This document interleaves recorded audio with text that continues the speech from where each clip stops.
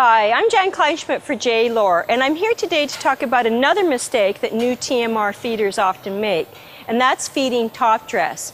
Many new TMR feeders can't believe that a TMR can provide the correct amount of protein and concentrate that a dairy cow needs.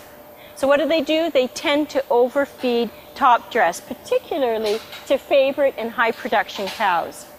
If you overfeed top dress, you're going to end up with acidosis, DAs, laminitis, other metabolic diseases that will cost you money and make your cows unhealthy. Feeding a top dress in the TMR feeding system is really not necessary, but if you feel so inclined, work closely with your nutritionist.